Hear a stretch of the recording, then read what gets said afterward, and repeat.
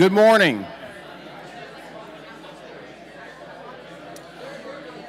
Good morning. I'm Ben Ayers, Dean of the Terry College of Business. Let me welcome all of you to our Terry Exec Ed Center and to our Terry Third Thursday series. Got a good lively crowd today, so that's awesome. Let me thank you all for being here today. Also, let me thank the Alumni Board for organizing today's event and this entire series. We've had a great academic year, fiscal year for this series, and we've got a great speaker today, so looking forward to it. I also want to thank our corporate sponsor, Synovus, as well as our media sponsor, WABE, Atlanta Public Broadcasting. So please join me in thanking them.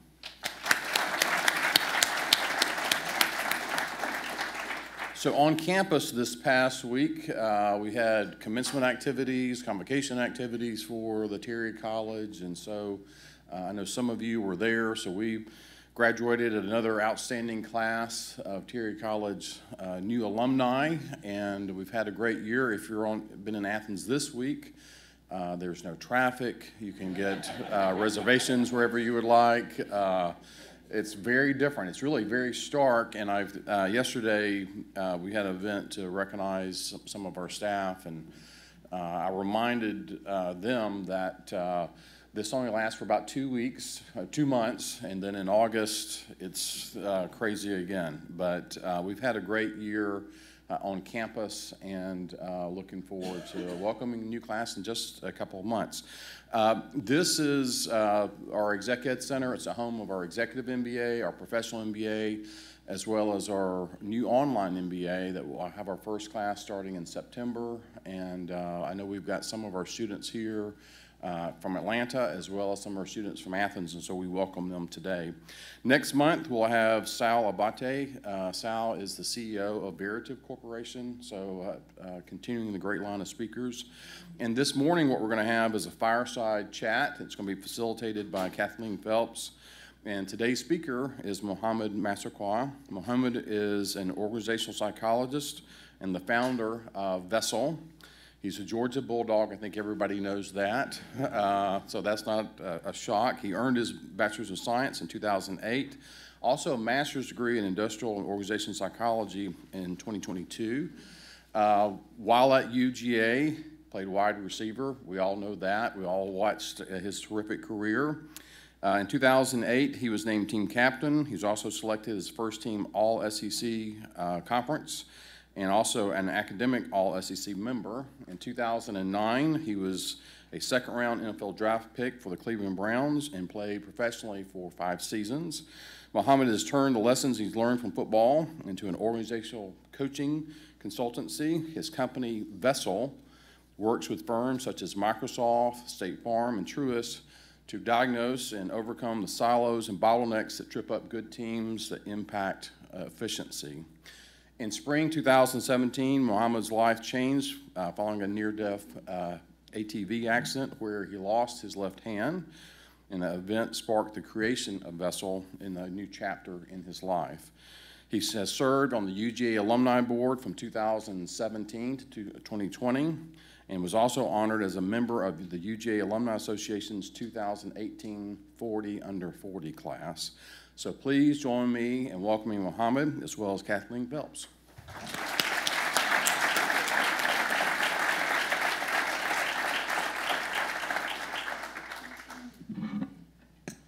All right, we're good to go. Yeah, got it? Good morning, everyone. It's so fun to be here. It's an honor to be here with Mohamed.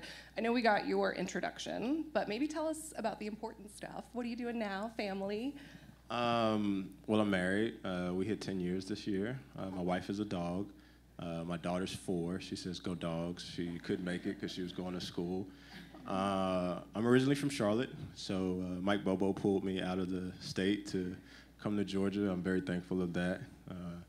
And live here in Atlanta. See a ton of friends around here, so it feels very safe to be around dogs. We have one badger in the room, but we're not going to give him a hard time.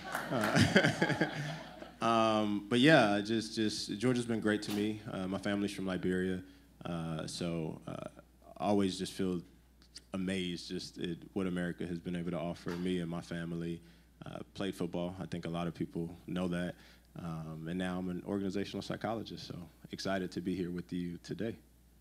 Thank you. There's nothing really quite like a 4-year-old. It's just so fun. I will take any and all parenting tips because this is a very dynamic age, and we're learning on the fly. You know? Yes, there you go. There you go. I love it. You talked about being from Liberia. You talked about coming to UGA. One thing that I've heard you talk about a lot is how you live your life with gratitude. And I think that's something a lot of us kind of strive to have, that focus every day. Will you just talk about where that philosophy comes from and how you grew that commitment to living with gratitude? Yeah, so my parents came over in the early 80s. There was civil unrest in Liberia. And so right around the time they would have been going to college, they had to flee the country. And so they had me here in America, and things were starting to stabilize in Liberia. So I actually went to Liberia to live around 6 months, almost until I was 4, but had to come back to America because that's when the actual Civil War broke out. And so when I got a little bit older, my mom would show me these videos from the war, and kids that would have been my age. You see them, and it's just horrible condition. Buildings are getting blown up. They're missing body parts.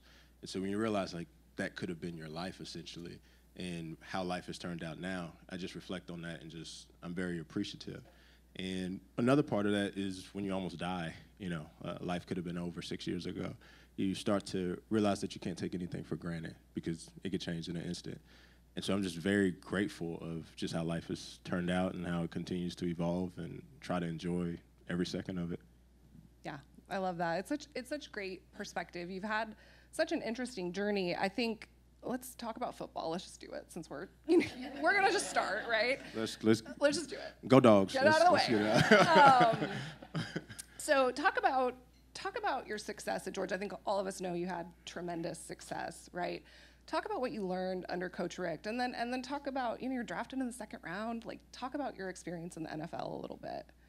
Yeah, I'll even start before then. So where it got really interesting, I went to a high school in Charlotte, North Carolina, coached by a guy named Tommy Knotts. And Tommy Knotts, he allowed us to win 109 games in a row, 7 straight championships.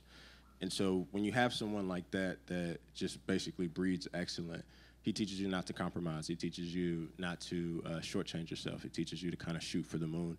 And you're unapologetic about that. And so having that type of foundation where you aren't living in reality because you think you can actually force your body to do certain things, and then you work hard and your body starts to adapt, it gives you a comfort of, if I put the work in, results will come. If I put the right work in, not just working for the sake of working. And so that's something that was very critical. And then once it gets time to get the scholarship offer, you get tons of schools that are coming and are asking you to come join their program. And it's really the comfort of what Coach Richt built and saying, if I come to this place, this foreign land, hadn't spent much time in Georgia, will it turn out the way that I want it to? On all levels, socially, academically, athletically. And you're putting your trust in this person that you don't actually know that well, you're getting to know. And so the values, the man, the integrity, everything you think Coach Richt is, he is more, and seeing it behind the scenes. And I'd actually say pray for him as well, as he continues to be a fighter on his journey right now, but he still continues to lead with grace, and we can still reach out to him. And so he's a guy that he made you believe, because when you get there, or let me backtrack, we didn't know much about Georgia and North Carolina because the years prior to Rick weren't as dynamic as I think I said that okay without disrespecting anyone. But he changed the trajectory of the program. I think he built the foundation for what Kirby's doing right now. Kirby's taking it to another level. But just a well-rounded coaching staff. Kirby was on that, Bobo was on that, Thomas McClendon, all these individuals who were just critical in success. And so you see the first class get drafted, and you're like, oh, this is actually possible. And so it was just an amazing experience. And then I get drafted to Cleveland. Cleveland was slightly different than UGA. I got a Browns fan back there. He can attest to it. We're still trying to work it out, but I think brighter days are ahead. But one of the interesting things that I learned at Cleveland is while I was there, 22, you're still somewhat immature. You're learning, and you're complaining about the world around you just because you're like, oh, we're not winning. It's cold. This isn't happening. It's Cleveland. It's not Atlanta. It's not Georgia. But I love Cleveland. I love Cleveland. I love Cleveland. I love Cleveland. But we had a guy, Joe Thomas, who just made the Hall of Fame. And Joe Thomas used to say, like, enjoy this moment because you've worked hard for it, you've self-selected into it, and it could be over. And I didn't really understand what that meant until I started getting injured, and I'm like, oh my God.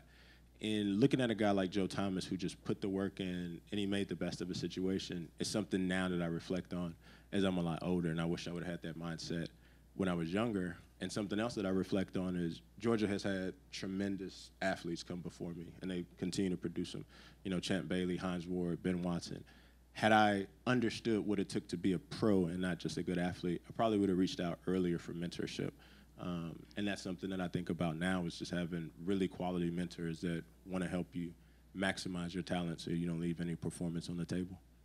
Yeah, I think it's so interesting, a couple of things you said. You said that you self-selected to get into the NFL, right? And I think that's such an interesting mindset because it's like you put in the work for years and years and years at a totally different level than a lot of people are able to accomplish. So this idea that I've put in the work, I've self-selected, and then now I get to enjoy it, I think is a really cool takeaway from that experience. Yeah, it's actually interesting to me when I see people that have the option, you know, where they're in jobs and in careers that they don't enjoy. And it's like you should self-select into the thing that you enjoy. Because sports, you know, I see a couple of athletes around the room, it's hard. You know, you get hurt, you get injured, you're constantly getting critiqued. You know, you have 90,000 people screaming at you to do something well and a ton of people watching at home. And so you have to be willing to endure that. It can't be forced upon you. And even now in life, the things that I do, I try to self-select in so I can give my all to it and be fully intentional about it because it's not easy. Right.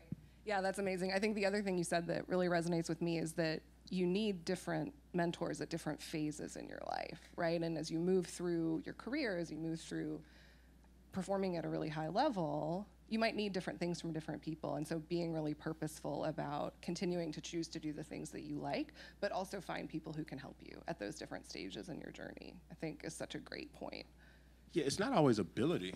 Sometimes it's just knowledge and the best way to do it. And so a lot of times I'm reaching out to people prior to going into something and say, just give me the lay of the land here.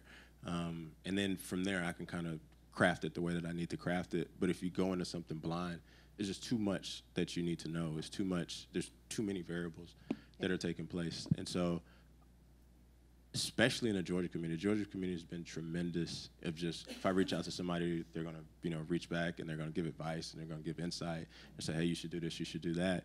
And it's allowed me to leapfrog a lot of things that probably would have taken way too much time or I would have broken in the process. Yeah, amazing. I love that. You mentioned Kirby. So can you just share your opinion on what's driving the tremendous success of the program today? You mentioned the foundation that Coach Rick built, and then we, you know, obviously taken it to a whole nother level. I think I'm probably preempting a Q&A question, but let's just hit it here. Like, what do you think is driving that success? I mean, I think it's a lot of things. He's a dog. You know, he went to school with a few people here, and so I think the pride that he has of representing the university. Mary Beth, his wife, is also a dog. He was a great player, and so he can talk to the players and understand. He knows what they're going through. He knows what they're working towards. He's meticulous. He's relentless. He truly cares about his players and wants the best for them. If you see how players rally behind him and how he's celebrating and how he's jumping, you can tell that there's a special bond that is outside of football.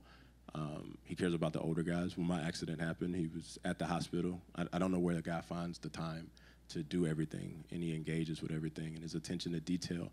And he's another guy that breeds excellence. He has high standards, and he's not lowering them for anyone, and he's going to make everybody raise their level of performance. And I think you continue to see that, and people want to come play for a guy like that. I wish I still had some eligibility. I love that.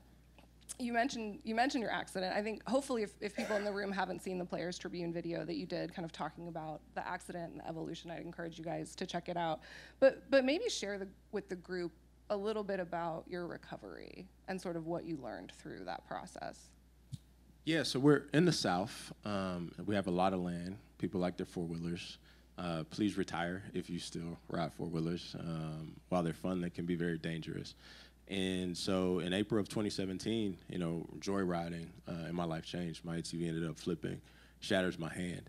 And the significance of that for me in playing wide receiver, where this hand basically changes trajectory of my family, and that be the thing that I lose, was just mentally just difficult in a range of emotions, where it's depression, it's anxiety, it's fear, like, will I lose another body part? And so I had to go do the work for that, just mentally going to get therapy and counseling. And I think that's something that a lot of people shy away from. And I started to actually realize that we didn't actually talk a lot about the hand. We talked about life, and there was just certain things that were buried throughout the years that I needed to address. And so it was just an amazing experience, and I'd recommend, like, even if you don't lose a body part, which I hope no one does, you know, just checking on your mental health just to make sure that you're functioning at a high clip. But then it became time to really say, like, what's the alternative? Do I sit here and do I, like, soak at life and think life is over? Or do I realize that I'm 30 and I, you know, hopefully have like another 70 years of this thing to have fun at it? And you have people that are pushing you, you know, where it's, you know, I remember one time AJ was like, get up, we're going to work out. And I'm like, man, I don't want to work out. And, you know, he comes and he's like, go work out. And so you have people that are telling you to get back in the game, get back in the game. And so it's the internal drive, but also the external of people making sure that you're okay and doing well. And then that just kind of set the chain reaction of saying, all right, what am I actually interested in? Who am I?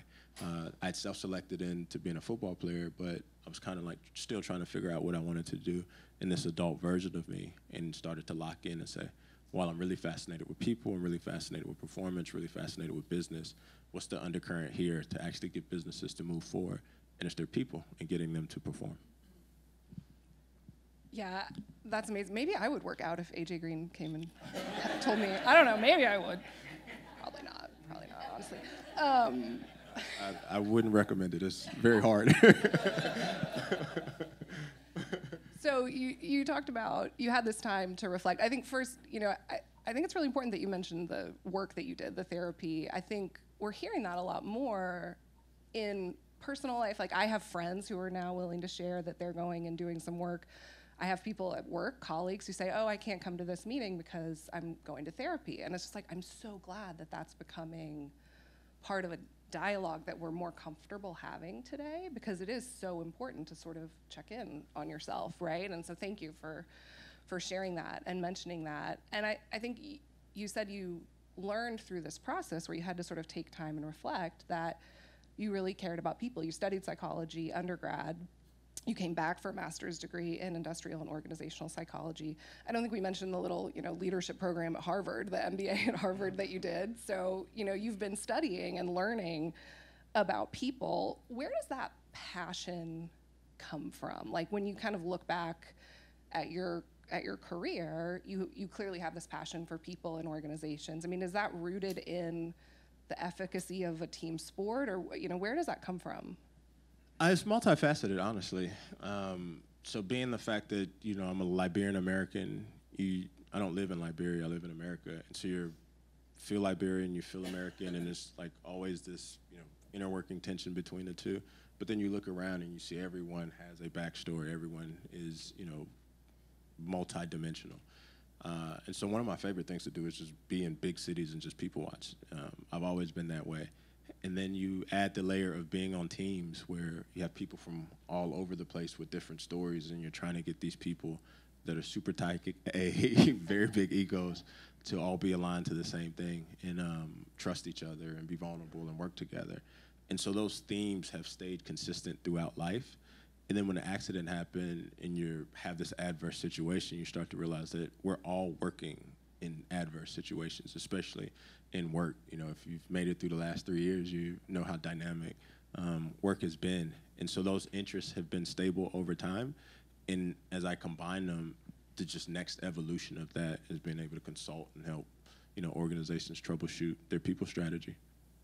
Yeah, I love that. My dad had a quote on a Post-it note, you know, nothing fancy, on his computer, and it said, be kinder than necessary, because everyone's fighting some kind of battle. And so that idea that we all have this backstory, we all have something that we're working through, can carry into a team, and then to your point, it can carry into an organization. I think you said something, there's a quote that I read where you said, if you're not getting the most out of all of your teammates, right? Like a business organization, any organization, is about getting the best from everyone and combining it to achieve a goal, right? And you said there's all these type A people in organizations, or people. I'm sure we've all run into people with big egos in business organizations sometimes. But how do you focus on getting that group to work together effectively? How do you focus on gathering all of those adverse situations that people are going through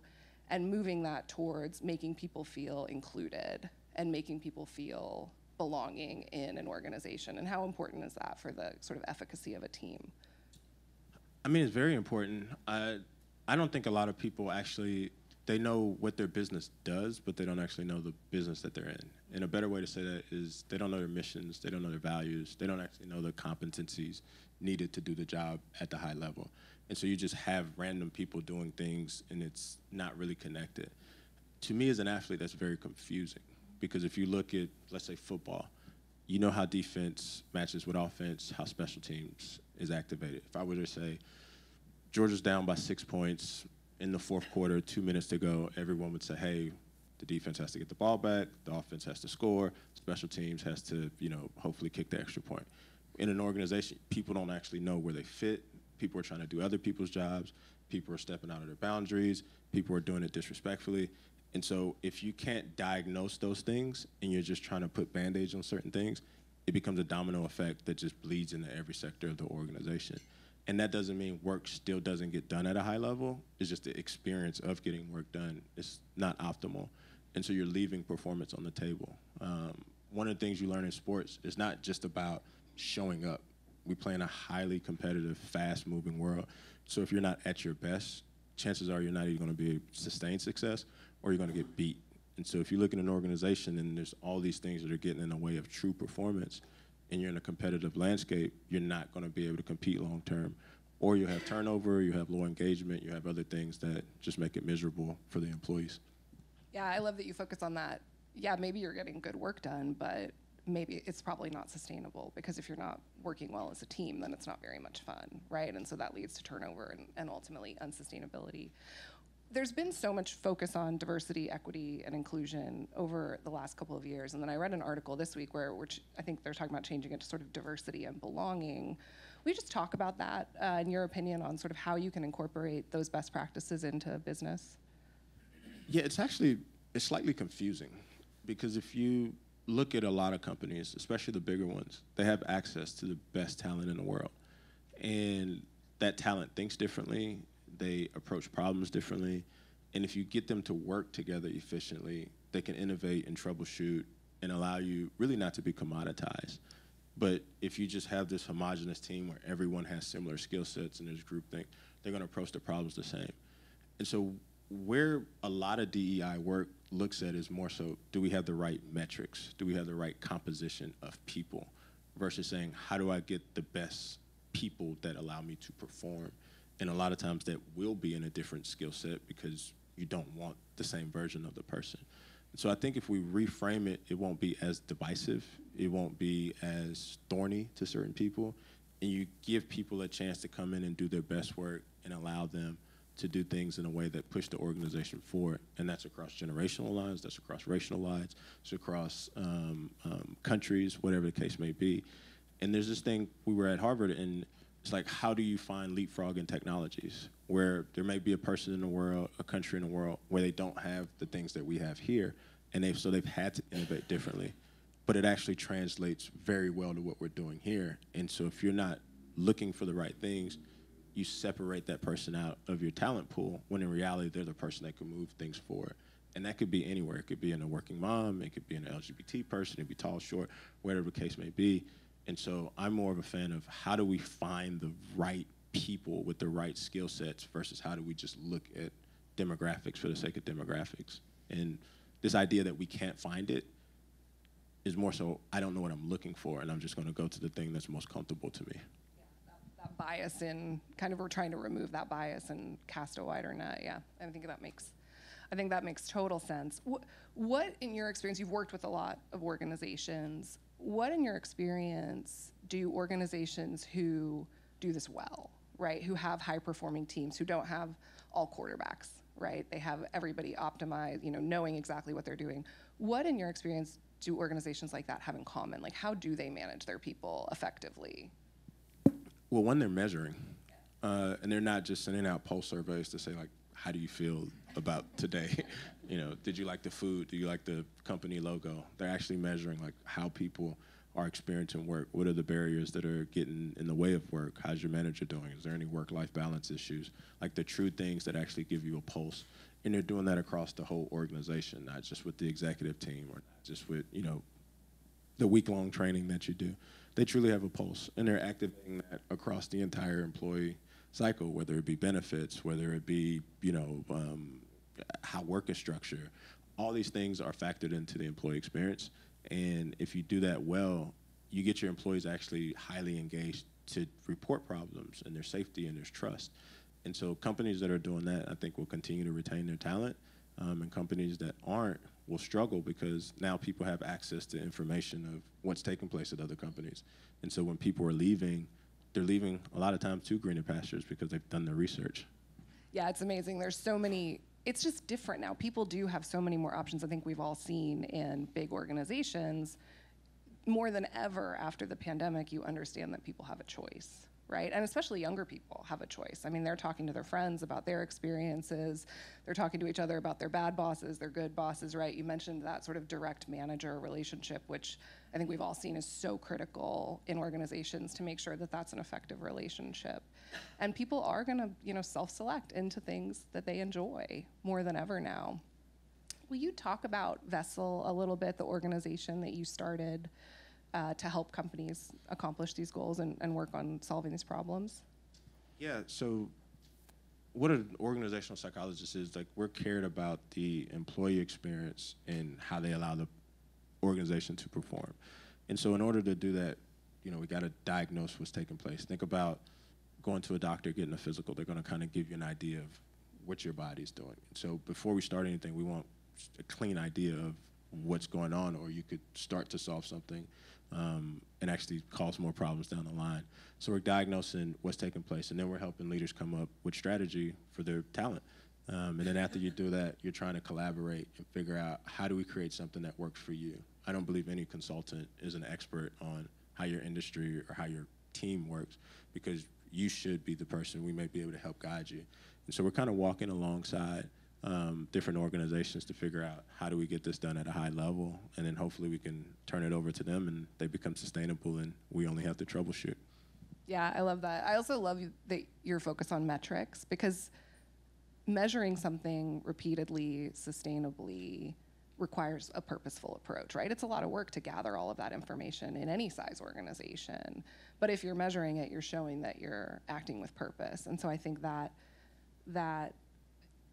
approach within kind of organizational dynamics is so critical and something that requires a lot of thought and purpose. So yeah, a lot of times you only see financial metrics, and which are good, but which are great, as they're wonderful, and they could be misleading though, because you don't know how the work is getting done.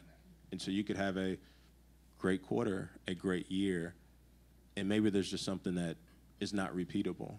But if you're tracking, and this is the thing, probably the athlete in me, we measure everything. Like, if you were to go back to September of 2005, you could tell what I was doing at that time. Like, there's very clean metrics in the things that we care about. And over time, you can tell that those behaviors are either going to lead to success or they're not. And so in an organization, there are not many metrics like that that show this type of behavior within this department or within this manager or these type of employees. They're going to lead to success. And so we try to get companies to understand what are those behaviors that over time will lead you to success. And without those, you're kind of just putting patches on, problems, and you're hoping that they work. yeah, absolutely. I love that. And we've all, I think we've probably, a lot of us have seen it done not well as many times as we've seen it done well. So I think the idea that you have an organization that has that deep skill set that is focused on helping people walk through that progression for the long term, I think is really exciting. Yeah, I mean, it's when you think of employees are probably going to be 1, 2, or 3, highest line item, behind maybe your real estate, or if you're in some type of medical industry and you have high research costs, but it's up there, and so you might as well understand how they can create value for you. And if you have a lot of employees that are self-selecting in to be a part of that, they're going to try to create more value because that's what they actually want to do. That's what they care about. And so we're really focused on, like, how do you maximize the potential? Good performance, I mean, it's kind of useless, in all honesty. You're trying to maximize performance sustainably. I love that. Okay, well, I'll maybe stop trying to get as much free advice as I can for my organization. Let's maybe open it up to Q&A for the room. I'm sure we have a bunch.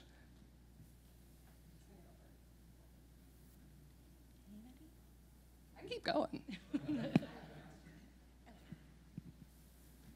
Hi, thanks for coming. I'm Audrey Merkel, 06 grad, go Dogs, actually from Grady, so thanks for letting me join you guys.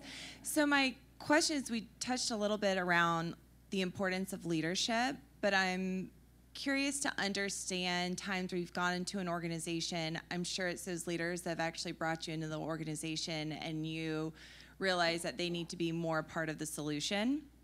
So maybe you can talk a little bit about sort of the competencies of leadership and how critical that is into the performance of the team, and sort of that dynamic within a company.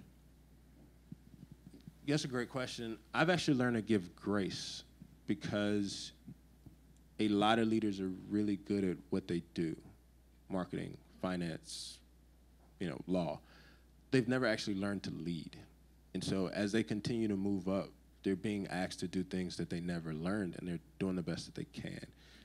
And so as you help kind of safely walk a person through and help them understand that their job gets easier the better that they lead, and their people are going to be more productive and enjoy this experience more, a lot of leaders, not all, will start to let their guard down and understand what they need to do.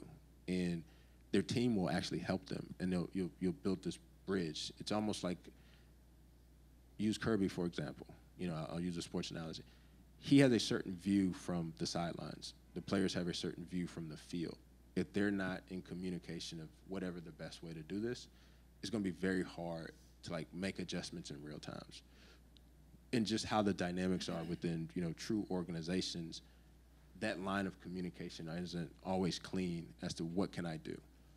And it's different from organization to organization. That's why it's really tricky if somebody just looks and says, these are the top 5 things that a leader should do. It kind of depends on your personnel. Some people want more feedback. Some people want more autonomy. Some people need you to reward them certain ways. It depends on what your people need. And that's why it's so important to measure on the front end, because if you're just going with this cookie cutter approach, you may miss the mark.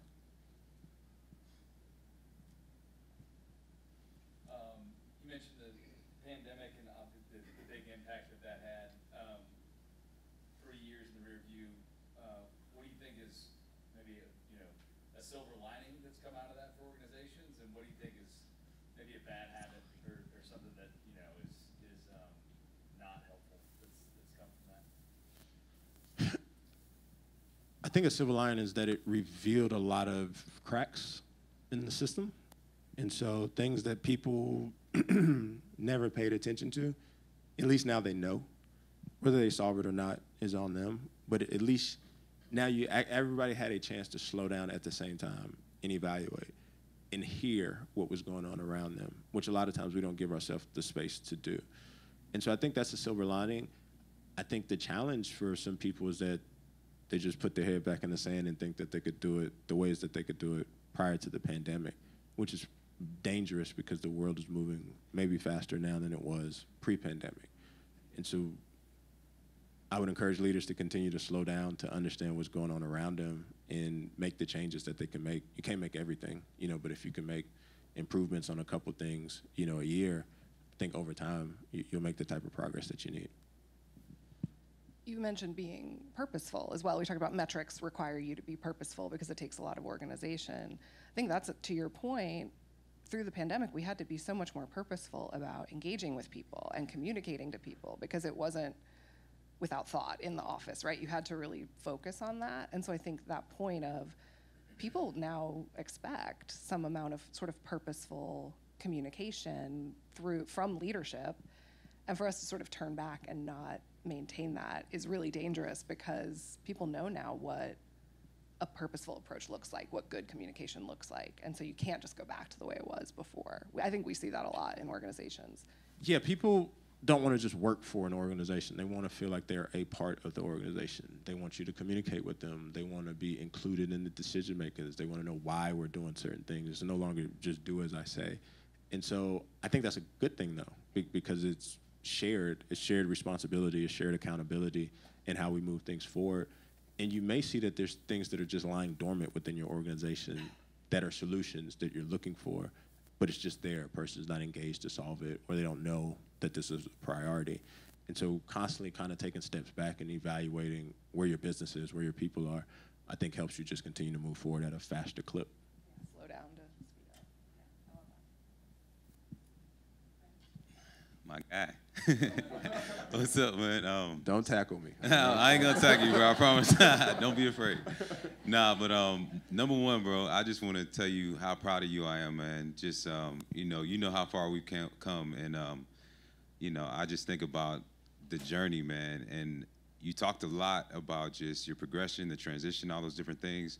But I want you to speak to the entrepreneurs in the room, man. Like, what was that journey like of not only creating VESSOL, but getting to the Microsofts and just the little things that when you're at home and it's dark at night, you're working on the branding and the sales pitch. Like, what was that process like? I'll give you different phases. So starting out, I had no idea what I was doing. I got asked to speak. It's actually a big consultant firm that brought me in, and they were working with a client doing an IT transformation, and they were just focused on the process of the IT transformation. They really weren't focused on the people, and that's where I was kind of leading. And the managing director was like, hey, we're not doing this. Can you work with us? And so that was just like falling into it. And so the first thing is be aware of the opportunities that you're not expecting, because you may be going down another path and something gets revealed to you. And so in working with that individual, they were happy and we kept doing stuff. And then you're like, okay, now what is this? And so you're out and you're pitching what you think this thing is. And I had a guy ask me, as a private equity guy, it was going well, and he was like, you're an athlete though, like what do you know about this? And I was like, I'm kind of giving my best pitch. And then he was like, are you even qualified to do this work? I was like, damn. I've never been asked that before. And that's what actually forced me to go back to school, because it was like, I want to answer this question for myself before someone else asks me. And so I would tell the entrepreneurs in the room to qualify yourself, so that when you go into opportunities, you're not just pulling off the hip, like you actually feel confident in what you can do. And then if you go at it alone, once again, it's just too much, too much. And so I've relied on the network, the Georgia network, where I'm reaching out to people. There's people in the room here where I'll call and I'm saying, hey, I'm going into this type of situation. Give me advice on it. Or, hey, I want to get into this situation. Give me advice on it. And sometimes it's, you're not ready for that. And you want to hear why you're not ready for that so you can go build up that skill set. And then it's sometimes, hey, this is how I would approach it, or the timing's off. But if you try to do anything alone, you need a team of people. And that team of people will open up doors for you. That team of people will give you the answers to the test. And that's actually what you want. And then it's your responsibility to continue to improve and maneuver as you see fit. Don't tackle me. Good morning. Charles Brooks, full-time MBA student, class of 2024. My question is, what are your thoughts on helping organizations and leaders deal with this idea of remote work and social connection, that balance? That's a really good question. So it's not going to change. Remote work is here to stay. And how do I say this? There's a lot of companies that are forcing their people to come back, and the leaders think that that's what they want. And for some people that works, but some people see that they would rather have something else. And so I think you have to be comfortable with that trade-off, that you may lose certain people. I do think there's value in people getting together. It builds bonds that at this point in time I don't think can be done fully virtually or remote. but you have to understand what work can be done home and what work do you need people there for. There's a commercial real estate shop in town where they were trying to figure out a lot of their talent solution. And you go and everybody's on Zoom in the office, and they had one of their managing directors from another part of the country actually call in from home. And I'm like, just think about the optics. You're in commercial real estate and this person's taking this call from home. And you start to realize that while you do want people in an office space, especially if you're paying for it, what is the most value of your employees' time and efforts? And once they start to understand that, to convince people to come back makes more sense, and to allow people to stay home makes more sense. And then it's this whole idea of how do you monitor what they're doing? There needs to be tools for that, to actually understand what is work, and not just, let me check how many times this person has jiggled the keyboard, because people would just go to Amazon and buy a keyboard jiggler, and then, you know, you're like, oh, this person's a high performer. They're 12 hours today. So once again, is the understanding of what do you need your employees to do, holding them to that level, and then collaborating with them to figure out what makes sense.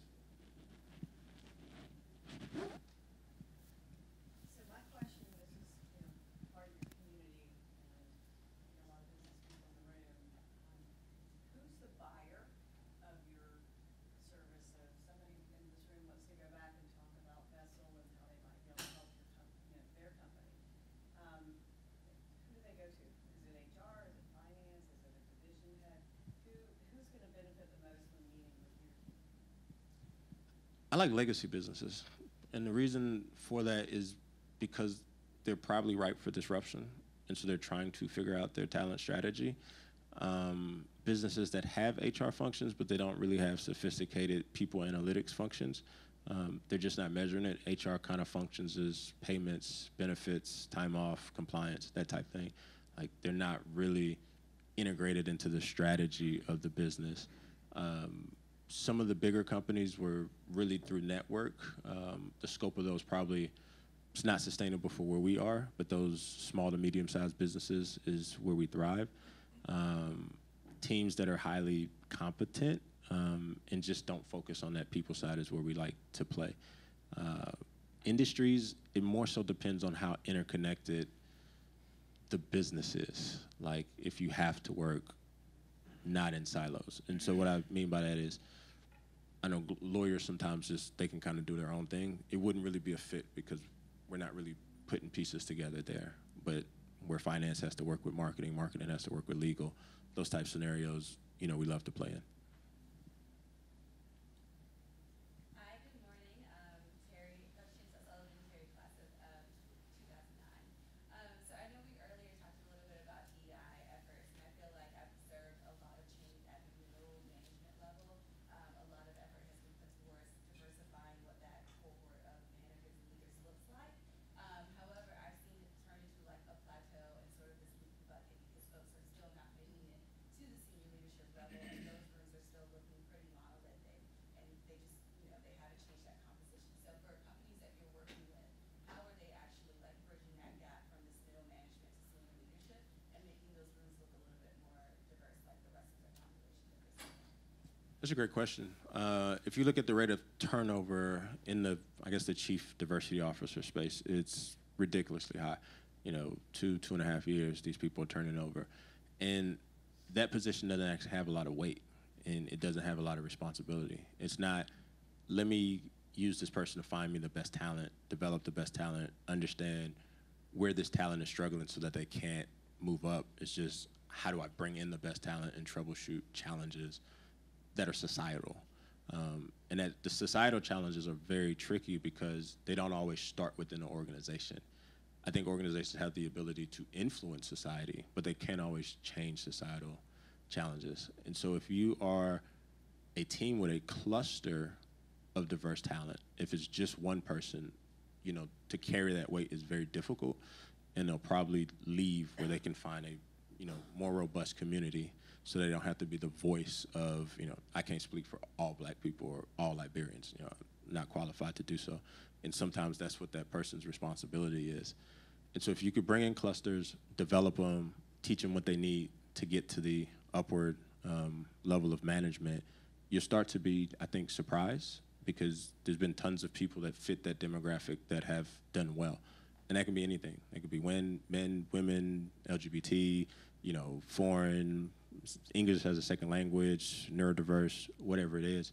These people shine bright, but you have to define what you need them to do to get to that second level, just so they're not working really hard and it's not what you're looking for. And if you could do that, then you can make an objective decision versus just saying, oh, I've known this person for 10 years and I think they'll do a good job.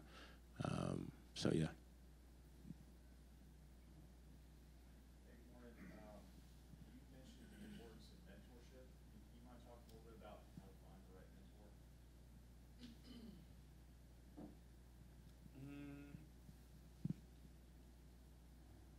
You have different mentors, I'll say that. And so there's different people that I can go to for different things. And as a younger person, you'll have certain people that gravitate towards you and they're showing you help. And they may not like title themselves as a mentor, but if you have an older person that you trust and you respect that is trying to give you advice, listen and filter it through obviously where you want to go, but don't dismiss it, because it may not even be applicable to that situation, but it may resonate down the line once you start to connect the dots. And so in different sectors, I have mentors for family, I have mentors for business, I have mentors for faith, I have mentors that tell me to stay in shape. There's a ton of different things that these mentors allow. And so I would have multiple mentors to just periodically check in with them and build relationships. And then I wouldn't use my mentors. I would hopefully try to reciprocate whatever you can add value to them, just so, you know, they're busy people, they have families, they have work, they have other responsibilities. You don't just want to make sure that like you're draining from them. Hopefully you can put something of value on their radar and like truly develop a real relationship with them.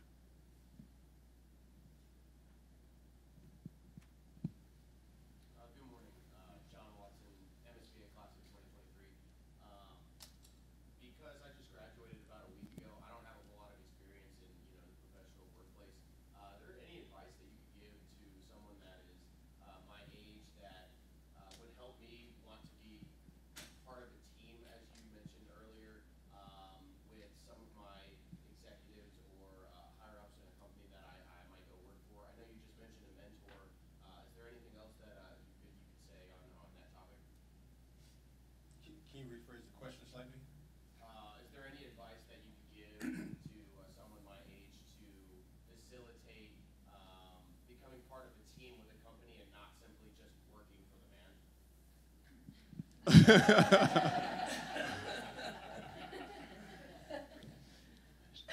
Generational differences. I would say, so I'm 36, and people say I'm young. And so I wouldn't rush trying to solve for everything now. I would figure out where can I add value in a real, not where I think I can add value, but where can I add actual value? And I would focus on that. It could be sending an article. It could be hearing something in conversation that you then take the initiative to go do. It could be giving insight on something. Maybe there's something that fits your demographic that your company's working on. You could be the person that does the research for it in a way that puts it on the business leader's radar. I think that right now it's about learning how to add value and learning yourself and where you want to add value. Because if you're like, hey, you know, I just want to go change the world, everybody's trying to do that. It's very hard. But where can you add value so that you set yourself up when you look up and you actually have life figured out? And that will be a process to have life figured out.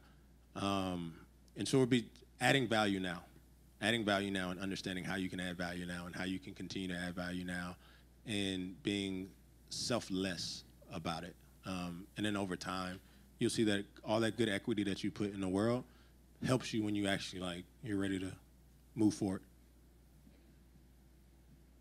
I think in listening to you, just about every organization would say you could add a ton of value to them just from 1 hour. What does a typical engagement for VESSOL look like? What do you sell? Is it a one-time speech? Is it a week-long seminar? Is it a 6-month embedded consultation?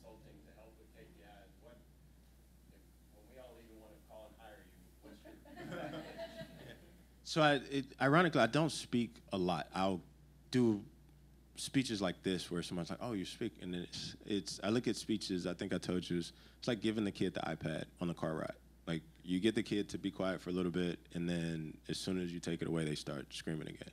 And so it's not actually sustainable for behavioral change. And so our work kind of functions in 3 buckets. The first is diagnostics. Some companies just want to understand, like, what are we dealing with?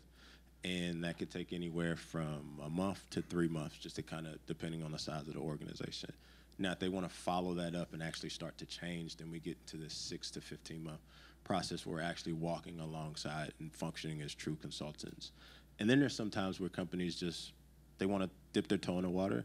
And so we'll do an offsite, we'll do a retreat, we'll do some type of learning and development just to give exposure to what this thing is that they care about. To follow on Susan's question, is it the CEO calling you usually? Is it HR? Or just somebody you meet? It's an exec. It's CEO, CFO, COO. It's depending on the size of the company where, certain execs kind of function as a CEO of their division. It could be a chief legal officer.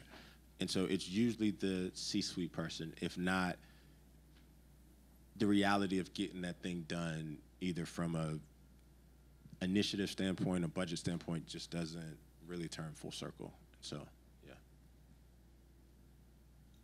Kind of segueing off of him, first of all, I have a 4-year-old daughter as well. The iPad is gold. All right. So I have practice here actually in the building with about 15 employees. Is that kind of like a sweet spot of who you guys work with as far as whether it's retreats or the diagnostic, or is that too small? When you say you work with small and medium-sized businesses, 15 people, is that too small? It's probably in that 250 to 2,000 range. But employees. Yeah. We have time for one more question.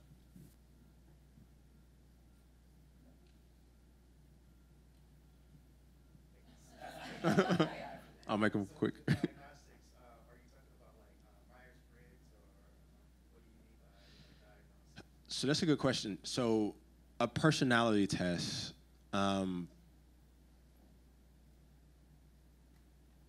different people feel differently about that. You may use that in your hiring process. You may use that to kind of understand how people are wired, but that doesn't always tell you like how the team functions completely. And so I'm thinking more of, what are the barriers to get this work done? Is there any resource constrictions? Are there silos that need to be broken up? Is there manager feedback that things aren't getting done right? Like the true things that allow you to perform is more what I care about. And it's not on always the individual level, it's the team as a whole. And then if you zoom out, it's how this department works with this other department. It's more understanding the network within the organization that we think about. I saw a hand go up, I'll do it real quickly. That's real easy. Who's going to win this year? What's your prediction? So, I obviously think we'll repeat. I think I am very high on Carson Beck.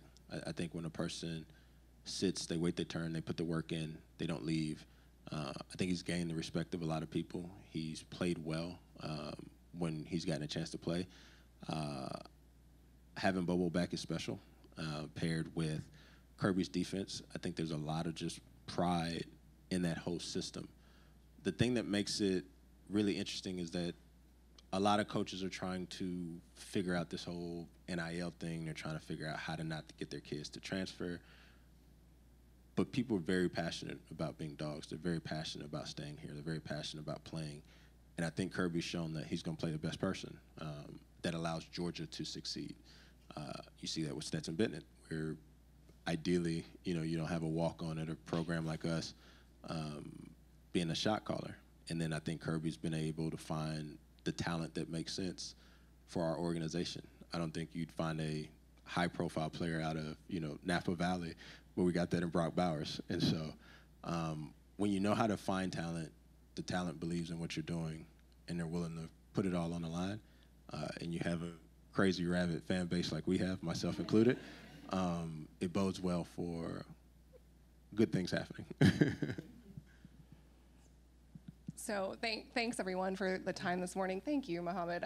I took a lot away from this. I think the idea of self-selecting into things that you enjoy, the idea of using data, being purposeful about organizations and developing your people, and then mostly just gratitude, right? Living with gratitude, being so thoughtful, and really, I'm really grateful for you and for you to take the time this morning and for filling all of us up. Just thank you very much for being here. I thank y'all. Georgia's meant a lot to me. I live here. I'm not from here. And it's because of just the love of this community. Ron Corson, who's our head athletic trainer, he was my primary care physician up to like 3 or 4 years ago. And so I love this place. Thank y'all for all y'all do for me. Thank y'all for all y'all do for athletes. And let's just continue to build together. And so I think, where's Meredith? I think she says, what is it? No dog walk along, or no, what's the saying? Never bark alone. I think that holds true. Anywhere that I've been in the world, I can have my Georgia gear on and somebody will walk by and say, go dogs. So thank y'all, and please consider me a friend on your journey.